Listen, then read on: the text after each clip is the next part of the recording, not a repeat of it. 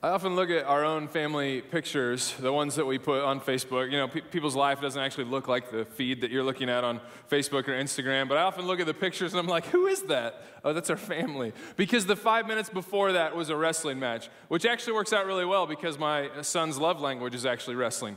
I've got 4 kids. My wife and I have 4 kids, 8, 6, today one of them turns 5. And 3. And 3 of them are boys, and anytime we just need to connect, it's World War III is what really needs to happen. And so we get up into one of the boys' bedrooms, and 2 of them are relegated to the corners, and they're supposed to tag in, but inevitably our 5-year-old elbow drops off the bed, and somebody gets broken. But we're all connecting, and honestly, that's a lot of what life looks like, and I'm proud of that in my boys, because one of my favorite games growing up was this game called King of the Hill. Are you familiar? Right? All it takes, here are the necessities for a solid game of King of the Hill. Anything that is elevated at least 1 inch higher than everything around it, and some people, particularly small, aggressive ones, who have a general disregard for their own well-being.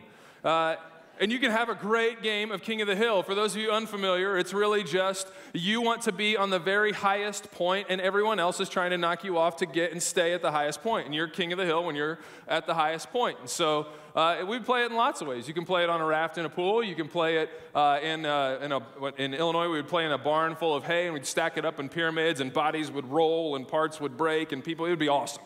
It was just great. You would know it was over when someone was bleeding or crying.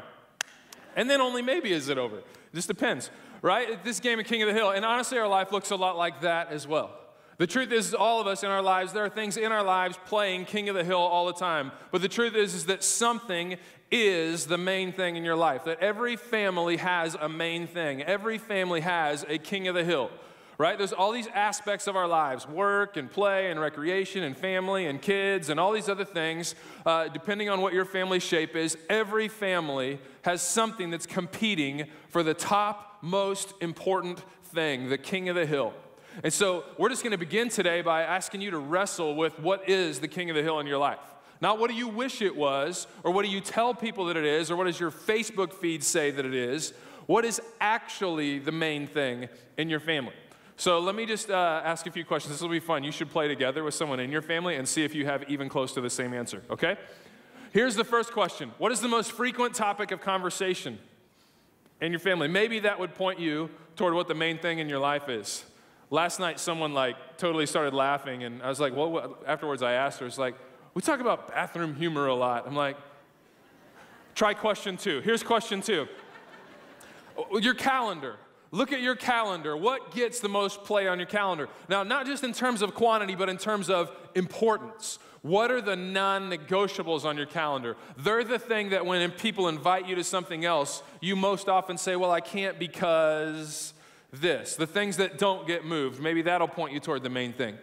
If you were to look at your spending patterns, maybe it's the thing that gets the money first, or the things you most want to spend money on, or the things you most often spend money on. Maybe it's where your mind goes when it wanders, right? It's just when you're zoning out, your mind often wanders off, and this is where it ends up. Maybe that's the main thing in your family. Or I would love this one. We moved 3 years ago. It was really interesting to watch our house be packed up and moved and all these other things, and I just wonder what the people were thinking about us. Like, if someone came into your house and packed up all your stuff, I bet they would have a pretty good idea what the main things in your family really are, just based on the physical things in your home. Well, the truth is that everybody has a main thing, and none of those things that I suggested are bad. I just don't think any of them are worthy of being the main thing in our life. They're all good things. They're all aspects of our lives, and like children grappling for the top of a hill, all of those things at different times have different levels of urgency or consequence if they don't get the right amount of attention. Turns out you have to feed your kids for them to survive, so that takes a lot of time, and they grapple for the top, the king. They want to be king of the hill, but none of them are worth it. Every family has a main thing. What's yours? Not what do you say it is. What is it really? We're going to wrestle with that a little bit today, kind of over the whole course of our time together. But the truth is, everybody has a main thing, and you choose it. No one else chooses it for you, and if they do, it's because you let them. You choose it intentionally, or you don't choose it intentionally. You just respond to what's around you, the stage of life that you're in, the most pressing need, the thing that will have the most consequence if you don't do it. But everybody has a main thing. Now, I've never met a family that was, when they set out to be a family, they're just like, man, the dream, what do you dream for your family? Like, man, I hope we are a train wreck and we hate each other. No one sets out for that, right? Everybody wants to have a great family. But the truth is great families don't happen on accident. Our natural drift is not toward awesome family. Right? If we just let things go or we get complacent, what happens is they tend to fall apart. Wrong things become the main things. Great families don't happen on accident. So it would be really wise of us to choose what our main thing is on purpose. Now, I'm about to blow your mind. Are you ready? I'm going to suggest that God should be the main thing in all our families. You're all like, I did not see that coming. In church, really? Of course. In fact, even if I had asked you, what do you think should be the main thing in your life? Many people who would show up here, unless you were like duped into coming here and you're not sure where you are, which, by the way, welcome. But if you got here to church, you probably saw that coming. But maybe it's not quite that simple. I mean, the church answer is often right, but it's just not nearly as simple as we normally throw out there. So we're going to talk through two questions for the most of our time. Two questions about God being the main thing for real. Now, I'm not talking about the gluten-free. I mean, God first sticker on the back of your car. That doesn't actually make God the first thing in your life, right? It's a good reminder, it's a good step, it's a good sentiment, but is it true? We're going to look at this. Now, the first question is why? Why should God be the main thing in our lives? We all have this inclination like, oh, we're in church, yeah, it's probably the thing, but why? Now, we're going to do this from a couple different places in the scripture. The primary place we're going to land is in Deuteronomy chapter 6. So if you have a Bible, grab it, Deuteronomy chapter 6. If you have your device, you can look it up or you can check it out on the screens. Before we read, you need to know what this book's about. Deuteronomy is written by a dude named Moses just before the people of Israel go into the promised land. Now, to catch you up, in case you're not familiar with the history, here's how it played out. God said, Abraham, I'm going to make you a family. He turns them into 70, but they get super hungry. So they go to Egypt under Joseph, who was a brother sold into slavery. In Egypt, this family of 70, over the course of the next 400 years, becomes a people of 2 million who are slaves under Pharaoh, and they whine about it, and God says, okay. So God goes, gets this reject son of Pharaoh, Moses, in the desert, who's 80 years old, through a burning bush, and says, you go back to Egypt and tell the most powerful person on the planet to let his workforce go. So he goes, and he says, Pharaoh, let God's people go, and Pharaoh says, no. So God sends 10 plagues, and Pharaoh says, get out of here. So they leave, they get backed up against a river, the Red Sea, and God says, bloop, splits it. They walk through mountain, 10 commandments, 40 years because they were whiners in the desert, and then all of a sudden we're at the river. Everybody caught up? Are we good?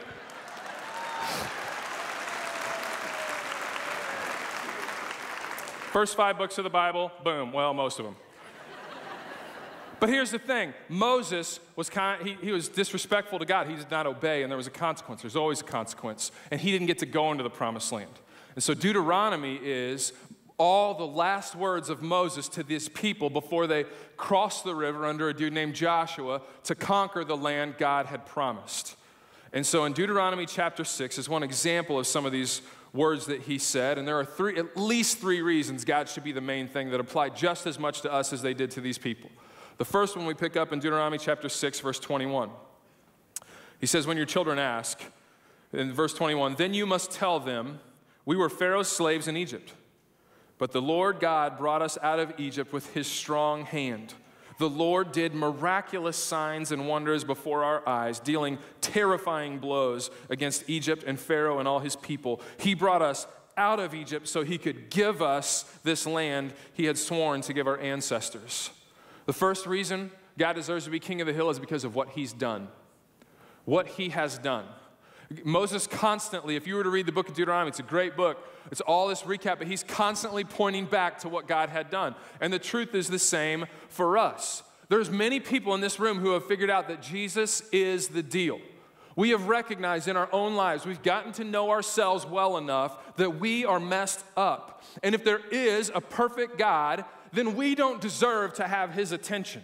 We have done nothing to earn his love or attention, but he gave it to us anyway by showing up on our planet as Jesus and showing us what life with him could look like. And more than that, dying for everything we have ever done to offend God so that nothing could separate us from God. And then on top of that, he sets up camp in our lives by the Holy Spirit and makes us more and more alive the more that we follow his way. And he promises that not only in this life, our life will be filled up, and many of us are experiencing that God is bringing us life all the time, but that it will last forever, that we get to be with him for all of eternity.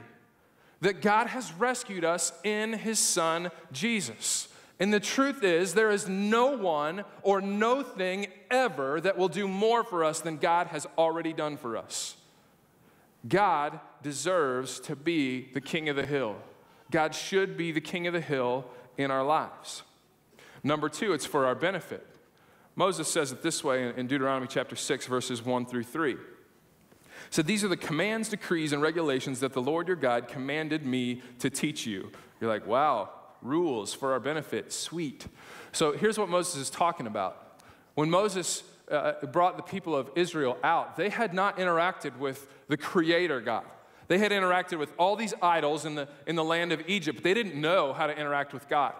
And so God gave them the 10 Commandments and a whole bunch of other laws. And the idea behind them was, here's how you interact. Not to become my people. I've already rescued you. You are my people.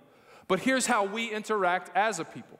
He gave them laws dealing with their own physical health. He gave them laws dealing with their society and how to interact with one another. He gave them personal laws on how to care for themselves and spiritual laws on how to interact with God. The entire picture. And that's what Moses is referring to. That God, like the amazing Father that we talked about him being last week, provided everything for his children to be in great relationship with him. He says all that stuff. Verse 1 again, you must obey them in the land you are about to enter and occupy. And you and your children and grandchildren must fear the Lord your God as long as you live. If you obey all his decrees and commands, you will enjoy a long life. Listen closely, Israel, and be careful to obey. Then all will go well with you. And you will have many children in the land flowing with milk and honey, just as the Lord, the God your ancestors, promised you. It's for our benefit for God to be the king of the hill. In case you missed it, here's that passage in just a few words. God says, here's the deal. If you obey, you'll enjoy long life, because that's what God's laws were about, pointing them toward the fullest life and the most honor for God. And it will go well with you, and you will multiply. Any grandparents in the room? What's the grandparents' favorite thing to talk about? Grandkids, right? And one of the first things out of the gate is how many, right? God promises all of us want a great life to enjoy and walk with God. And we want things to go well with us. And just like grandparents illustrate, we want to have a legacy. We want to multiply. We want to be a part of that. And God says all of that. Just obey what I've said. Just do what I ask you to do. Now, we've figured this out, most of us in the room. Many of us are parents. Some of us in here are kids. Pretty sure I just covered everybody, right? Boundaries are for our benefit. That's exactly what God set up. Isn't this why we discipline our kids? We discipline them for their benefit. They don't like it. They don't believe you when you say that, but we do it for their benefit. It's like my son Miles. Right now, my son Zeke is the youngest, and we're potty training him. But when we were potty training Miles, was like, dude, this is for your benefit. I know you hate it. So in the midst of this, my wife was walking down the hall, and especially parents of young children, you get this. Your mind is like 47 places all the time, and you're lacking sleep. And so she was walking down the hall, and you know how you acquire information, but sometimes it takes a few minutes to put it together? She's walking down the hall. She peeks in the bedroom, and there's Miles. She's like, why doesn't Miles have pants on? And what was that splashing sound on the carpet? Sure enough, Miles was taking care of business over here in the corner. So she comes back after doing the math and putting it together what was happening and says, Miles, what are you doing? And he turns around and is like, what? This is where I always go. What? So we had some discipline, some rules had to be put in place. Good job not going in your diaper, bud. Let's take a next step so that in second grade you're not the smelly kid and we can eventually sell this house. Right? It's all the way from the hot stove to teaching our kids not to call names to making them do their homework even when they don't want to and eat their vegetables and pretending to eat ours so they'll eat theirs. Everything, it's for their benefit. God created the family, and he lines this out, and he is the main thing in our lives because that is for our benefit. Our families thrive when he is the main thing. But so often we stop there and we forget and we start to think that it's about us. But number 3, it's really for God's glory. It's for his glory that he's on top. Not only has he done more for us than ever, not only is it for our benefit, but it's because of who he is. We start to think that God is about us. And if there's ever a time where teaching in here leads you to believe that, we have messed up. God is not about us. God is for us, but he is not about us. God is about God, which sounds super arrogant because we're used to normal people who are totally jacked up. And when they're all about themselves, we call them prideful and arrogant, right? But for a God who actually is perfect, what else should he be about? In fact, would you want to serve a God that's about you? I don't think so. God is about God. What he is about is his glory and his fame and his renown because he is perfect. He is the way things should be. He is the creator. He's the one who spoke and nothing became something. He should be about him, and he's about the whole world knowing him and how awesome he is because it is for their benefit. They will enjoy him, but he'll receive glory. In fact, godly families is a primary way that he remakes the world. Sin jacked up the world, and he is remaking it, and the family is one of the primary ways that he does that. Our families thrive. It definitely involves us. It's definitely for our good, but it's not about us. God deserves to be the king of the hill because of what he's done, and it is for our benefit, and it is for his glory. And if you need more than that, I don't know what to say. Why should God be the king of the hill? Because. Okay, so how? How does God stay the king of the hill? Because I don't know about your life, but my life, it really is like a game of King of the Hill where people are constantly grappling and things and categories are trying to get to the top. And I want God to be the king of the hill. I want him to be the main thing. I know it's for my good, but on Tuesday afternoon, that's usually pretty tough. How does God become the main thing? Now, I'm going to try to give you 6 words here that paint a big picture of what this could look like. Okay, we're going to grab 4 right out of Deuteronomy, chapter 6, verses 4 through 9. Check this out. It says, "Listen, O Israel, the Lord is our God, the Lord alone. And you must love the Lord your God with all your heart, all your soul, and all your strength." Sound familiar? In fact, the first part at least is the Shema. The Israelites would repeat morning and night, and they would teach their children to remember and say morning and night. Verse 6, "And you must commit yourselves wholeheartedly to these commands that I am giving you today. Repeat them again and again to your children. Talk about them when you are at home and when you're on the road, when you are going to bed and when you're getting up. Tie them to your hands and wear them on your forehead as reminders. Write them on the doorposts of your house and on your gates." 4 quick words. The first one is repeat. He says, repeat these things. This word repeat in the Hebrew language means to sharpen. And imagine sharpening a blade. What you do is you drag it back and forth over something else that takes just a little bit off each time until the blade becomes sharper and sharper and sharper. The same thing happens in our families as we shape our families. He's saying this law, all these things that God has done, those are the things that sharpen us. Those are the things that get repeated over and over and over and over until we are sharpened to know what should be at the core and the main thing in our lives.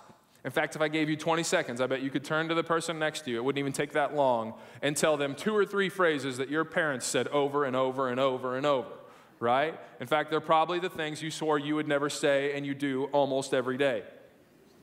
Right? Repeat, he says. You want God to be the main thing? Repeat, repeat, repeat what he has said. Number 2, he says talk. Now, this word talk in Hebrew is like this huge word that when you unpack it, it can mean lots and lots of things. So he says that here are all the ways we could translate this word besides just talk. You could translate it as speak, declare, converse, command, promise, warn, threaten, sing. We just described your house, right? Like all the different ways we talk to each other in the house. I'm super proud of my son Miles. The first time he saw Frozen and they broke into song to carry this story forward, he's like, "Why are they singing?" Like, yes. 2 of my other kids, they like live in a musical. They walk around singing random sentences. right? But the things that we hear in song, they stick, and we make promises, and we warn, and we threaten, and we do all these things. And he says if you want God to be the main thing, God needs to be the content of much of your talking. It's why I asked you earlier, what's the primary topic of conversation? God says, talk about this. What kinds of talk? We already said, all kinds of talk.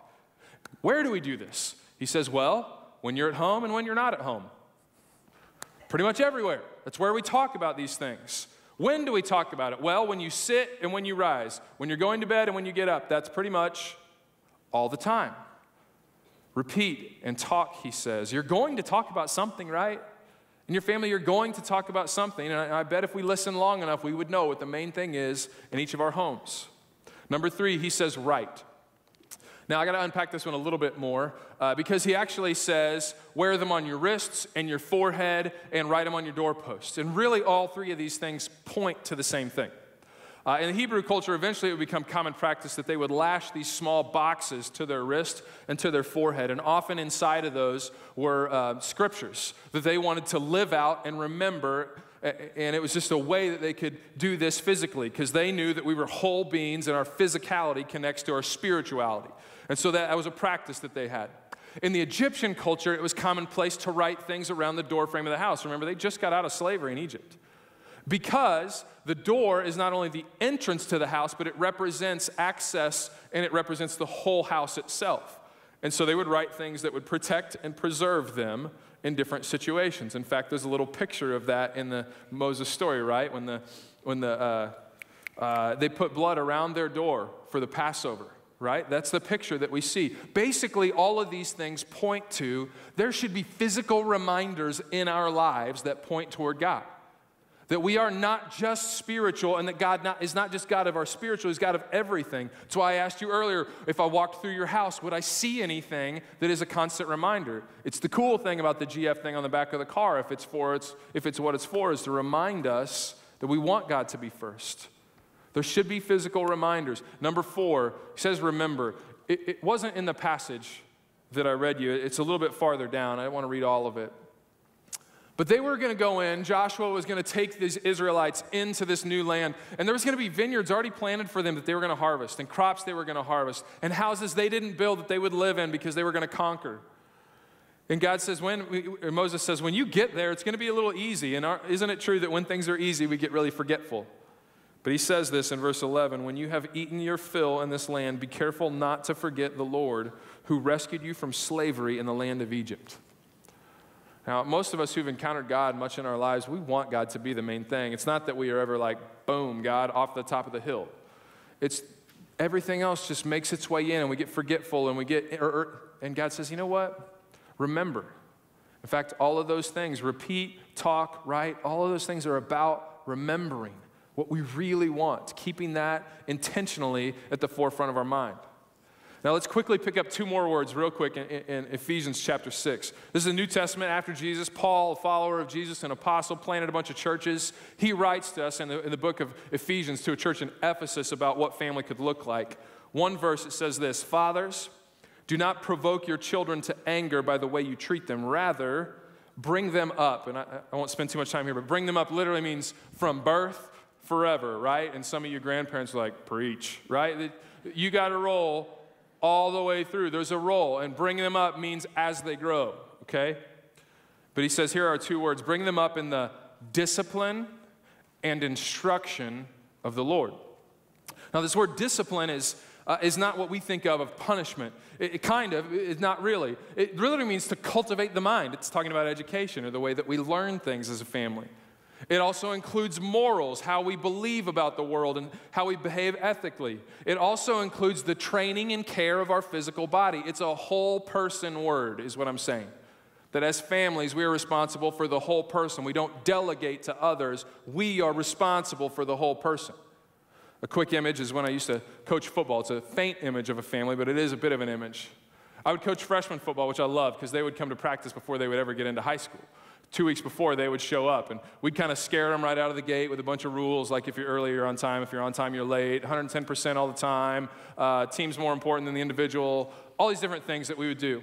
And And we would give them equipment, and we would entrust them with the care of that. We'd put their name right on their helmet because who they were mattered to us. We would take them out to practice. We'd make sure that their bodies were warmed up before we did anything super physical. There were 3 days before they got full pads because they needed to be kind of more in shape before they started ramming into one another recklessly like bobbleheads.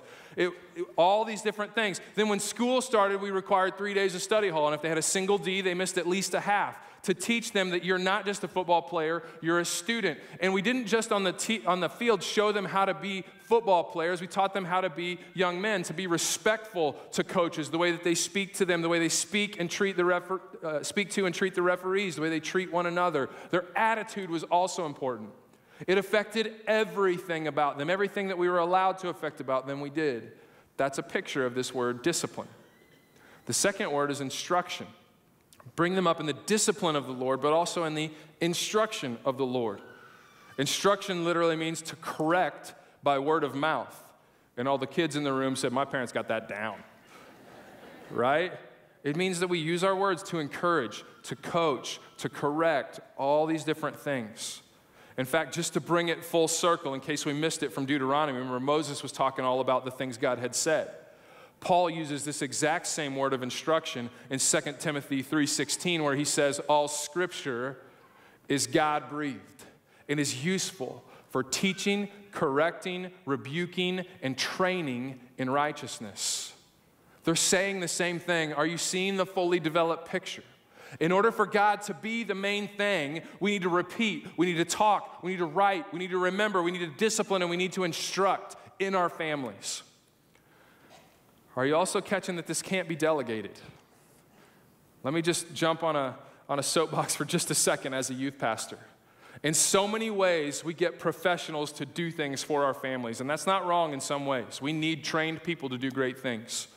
But often people think that they can drop their students off in our children's ministry, which is awesome, or our youth ministry with some great people and some phenomenal volunteer leaders, and think that somehow that's going to make God the main thing in their lives. But none of those people are there when your children rise and when they go to sleep. None of them are in their homes and out of their homes. This is a pervasive, all-the-time thing. The main thing in your house will be determined by your family. It will not be determined by some delegated professional. Now, again, I think that what we do, I'm investing my life in it. I think it's a big deal. I think you need support and resources and people who've been there and things that can echo, because sometimes teenagers, I don't know if you've heard this, but they have a hard time listening to their parents, and sometimes it's good to hear it from somebody else. It's important, but it could never replace. And in fact, in case you missed this, you could do these 6 things about anything you want.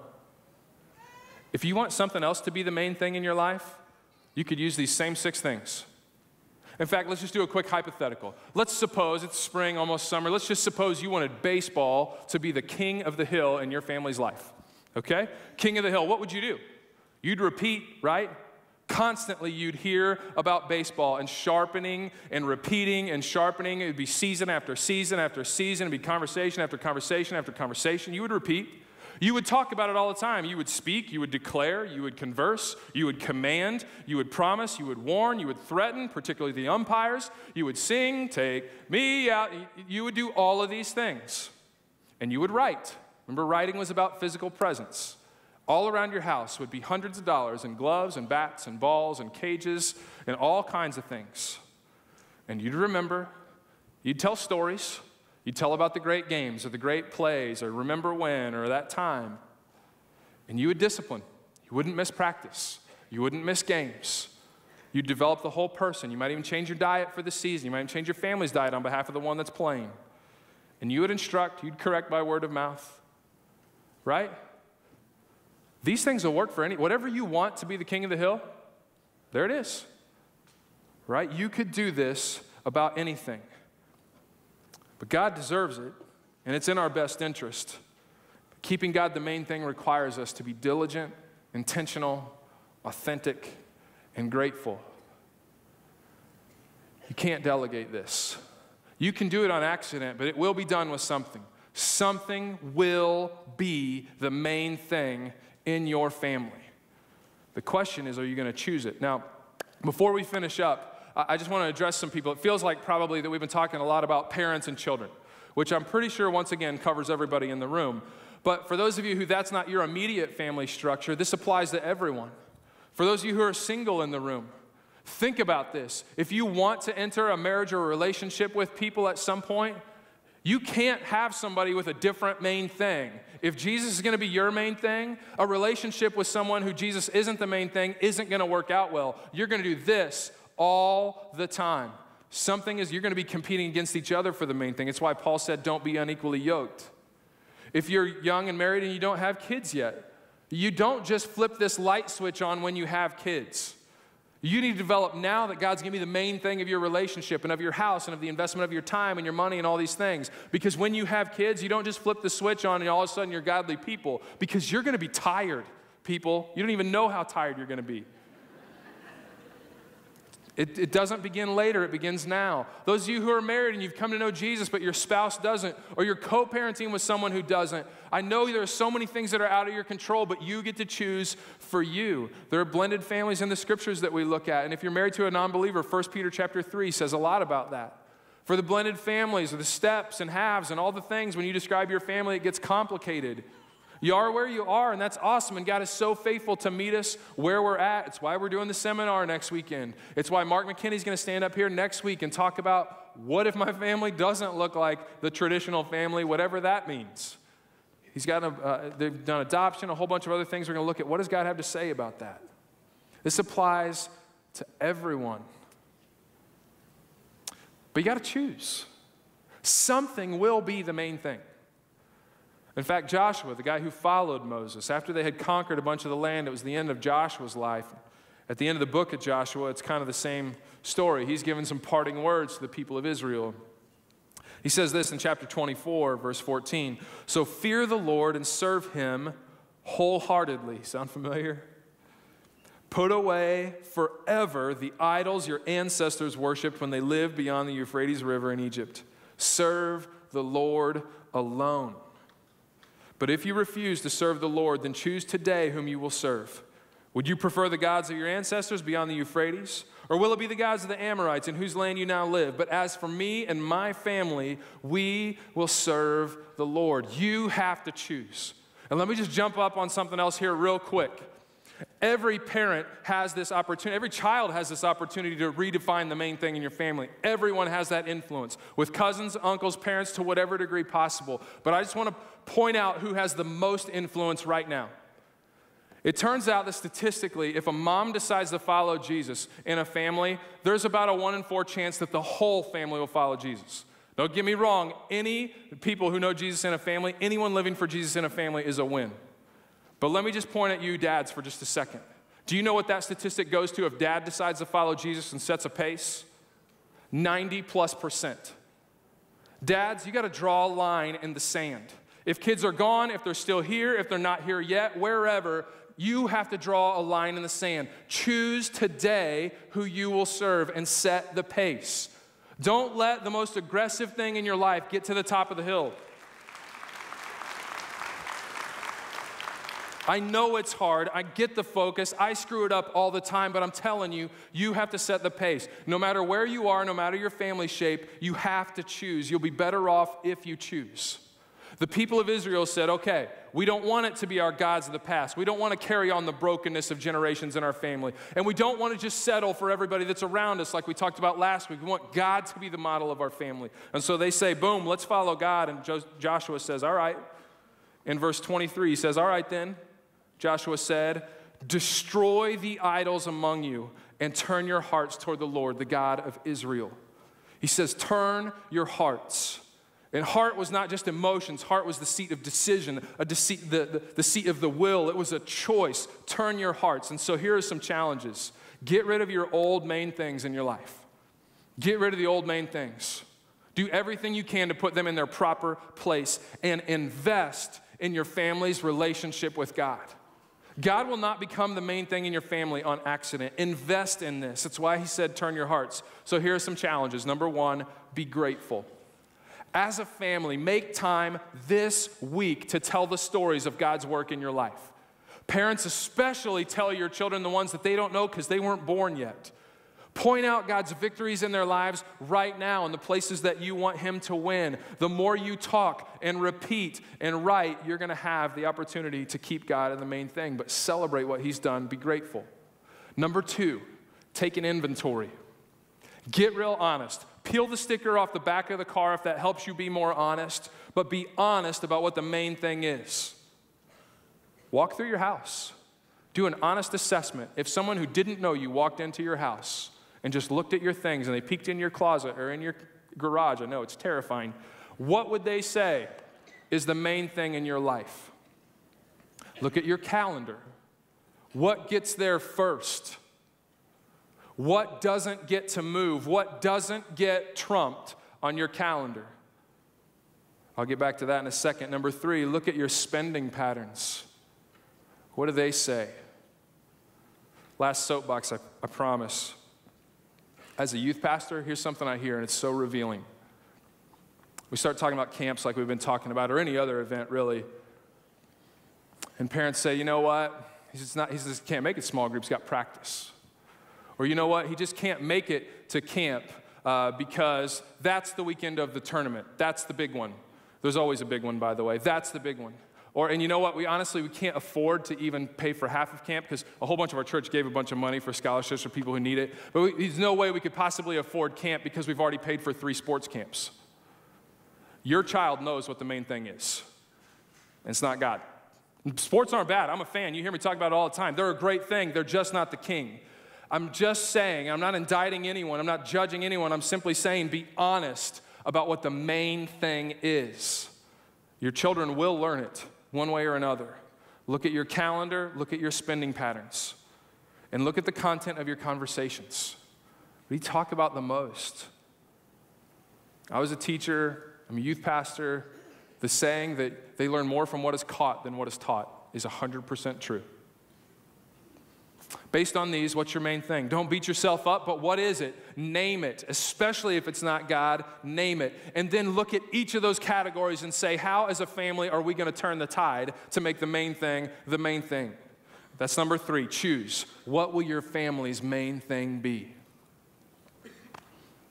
What will your family's main thing be? And find a way to identify this in your home, a physical way. Joshua pointed out this huge rock in front of the people of Israel and said, that rock, every time we see that rock, we're going to be reminded, today was the day we drew a line in the sand and we said, God is the main thing. It will stand there as a witness. Put something in your home that holds everyone around you, or put it on your screen if you're Skyping your family or whatever, that reminds you to be accountable, that we're going to make God the topic of our conversation. God is going to be the main thing. When we talk about sports, we're going to talk about how we play godly. When we talk about music or education, we're going to talk about how it prepares us and shapes us the way God makes us. God is going to be the main thing, but put something that reminds you invisibly in front of you. Something you can see, something that's tangible where you can hold one another accountable and say, remember when we said this. You will thrive in a whole new way when God is the main thing.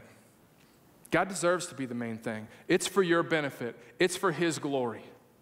Our families will thrive when he is the main thing. But you have to choose. It won't happen on accident. In fact, one of the cool things that's happening coming up soon, you guys can come on up. This is our Memorial Day mission trip to Mexico, which is often a family mission trip where people say, one of the ways we're going to live out it being the main thing is we're going to go to Mexico, we're going to build a house over a weekend, we're going to support some people, we're going to love God, and we're going to live together in this thing, and it's awesome. And so give it up for them because it's weird to walk on stage when it's quiet.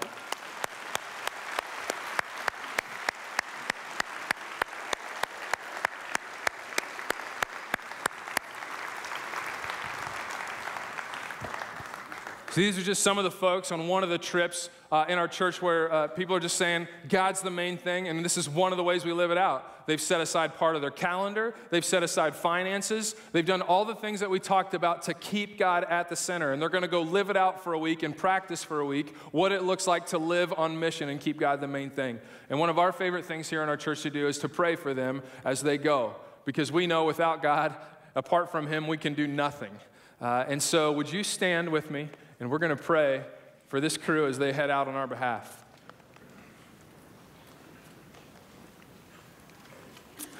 God, thanks so much for families and people who will say that you're the deal, God. And in one of the ways, on one of the weekends of their life, they're going to live it out super intentionally. And so, God, we pray that you'll go with them as they head into another country with completely different culture and different opportunities. God, that you would raise their attention completely to you, that they would be reliant on you and attentive to you, not only for their safety, but for all the things that you're going to call them into, the conversations that they'll have with one another and with others, the trip that begins even from the moment, even that begins now, and the conversations that they're having, and all the stops along the way, even for meals, the work that they'll do, and remembering that you've made us whole beings and that we can use our physical bodies to do physical things that represent spiritual truths, God, that people in Mexico are loved and that they're valuable, that they matter, and that they could live with you as their main thing as well. And so, God, I pray that this trip would transform not only these folks who are going, but would also transform the people who they will visit and serve. And so, God, above all, I pray that it would make you famous, that you would be honored, that you would receive glory, and that we might all live fuller lives with you. And so, God, we're counting on you because we need you. We can't do this without you. On behalf of all the other families in the room, God, please strengthen them. Give them the wisdom they need in the complicated things that are their lives to make you the main thing. That they would discipline and make the priority. That they would encounter you and talk to you and repeat the things about you, tell the stories of you, discipline, instruct, all those things that you've called us to. We love you, God, and we can't wait to see what happens when our families thrive in you and how our city comes alive when they see families thriving in you. It's in Jesus' name we pray. Amen. Have an awesome weekend. We pray with you down front and in the back. See ya. Thanks.